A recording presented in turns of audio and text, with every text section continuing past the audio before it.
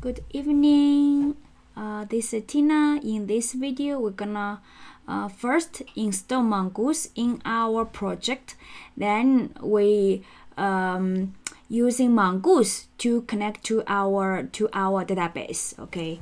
And for this exercise, I'm gonna continue using the code we built long time ago. Okay, which is last week sometime I forgot. Okay, if you are not familiar, you can download the source code, or you can go back to my Node.js that playlist. You can start from kind of like a scratch, or okay, start from there. Okay, and I just modify on this project, continued. Okay, if you're interested, I suggest to watch the Node.js playlist. That has everything. Okay.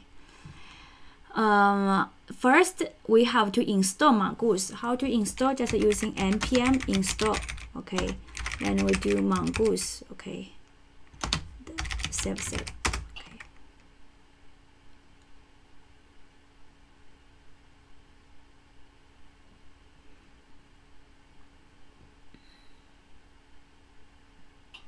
Oh, that's one benefit. Another benefit. Okay. And then we install Mongoose successfully, and after that we have to make use Mongoose to connect to our database, right? Previously in in app.js, how do we connect to database MongoDB? We're using our util, right? Which is why they go here? Which is here. Mongo Connect, and we have our util class, which is database. This one we're using this util utility, okay, module to connect to our database, right? Since we are using Mongoose, this is useless now. Okay, how to connect? We can do is here using const. This is our customized. I put it here. Here is a core module or the third-party module. Okay, Mongoose equals require Mongoose. Let me put this thing here front because kind of like blocked me the writing pad. Okay, and then the Mongoose, and we just using Mongoose connect. Mongoose.connect. Okay, and here you give the URL. What URL you give here, you will pass to your Mongoose. But the one thing you need to change is when you connect to Mongoose, here you also need to give a database name. Here we're using online shopping, which is different from this way. Okay, different from here. I just give URL. How to give database? I using this way. You can also in the URL can also give the database you want to connect. Okay, here we just set a database to connect.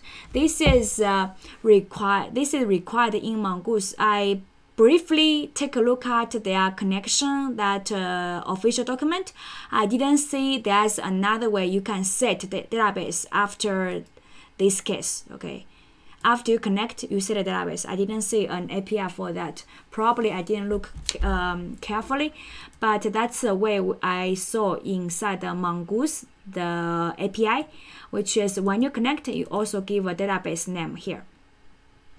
And for this connect, it will return a promise. You can using async await, or you can using the promise to resolve. Okay. Then and here in the then we're gonna do is if it connect successfully, then I will do is using app.listen. Okay, and then I will listen for 3000.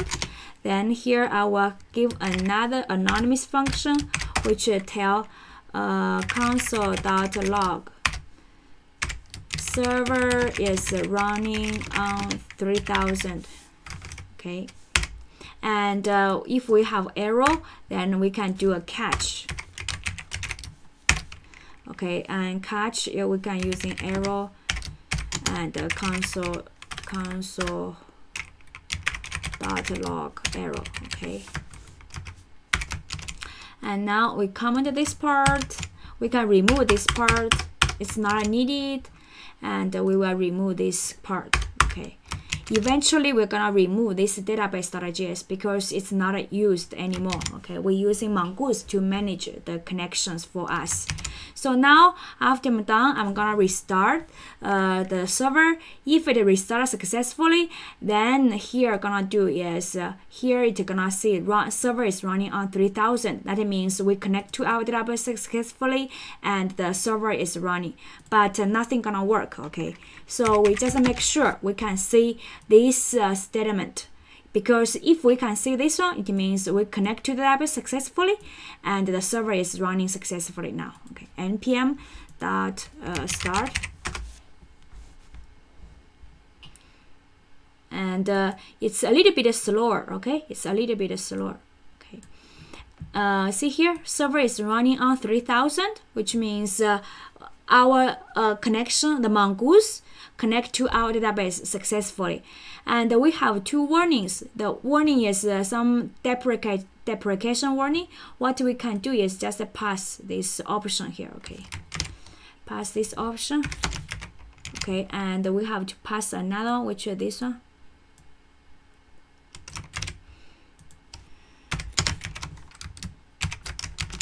Okay, and after I do here, you will see connect successfully and the warning is gone. Okay, so this is our first step, how to turn our MongoDB API and then you use the Mongoose API.